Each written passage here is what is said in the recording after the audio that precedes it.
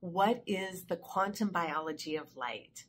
Let's get started. Now, I dove into this in the first video of this series, and in this video we're going to be looking at how light impacts our body and how it is a fundamental pillar of how I'm defining quantum biology and quantum biological health.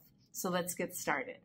Now, in 2017, 3 researchers were given the Nobel Prize for their work on chronobiology. Jeffrey Hall, Michael Rosbash, and Michael Young were these researchers who first discovered these circadian genes that each one of our cells, almost every single cell in our body, contains these circadian genes.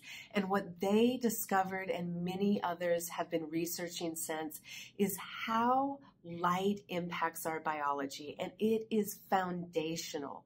It is impacting almost every single organ system and biological function in the body, from our neurology, our neurological function, how our brain works, our cardiovascular system and how our heart works, our respiratory system, our digestive system, how our immune system functions, how our hormonal state is set up, how our inflammatory state is balanced or in a state of imbalance.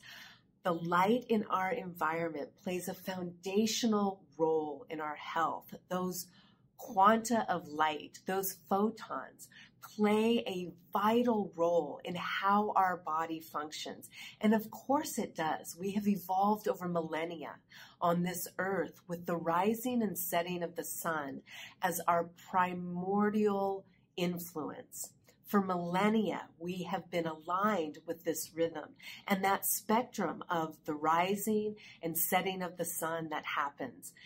Red light, infrared light, UVA, UVB, all these different spectrums, not to mention the colors that are there, that visible spectrum of blue, green, yellow, orange, and red, and how these impact our biology.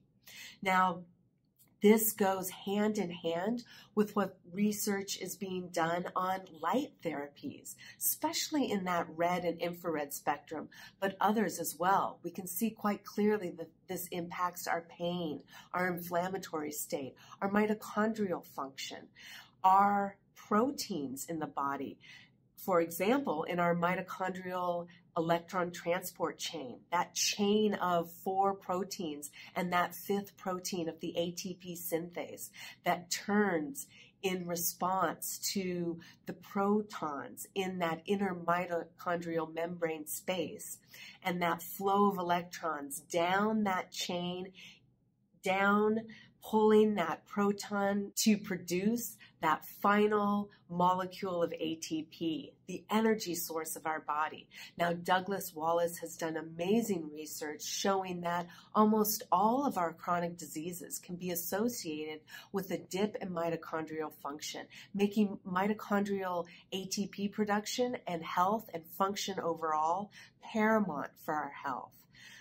The light in our environment is so important, and there are so many things in our body that react to it, from melanin, from opsins, from chromophores in our body, like in the electron transport chain of the mitochondria.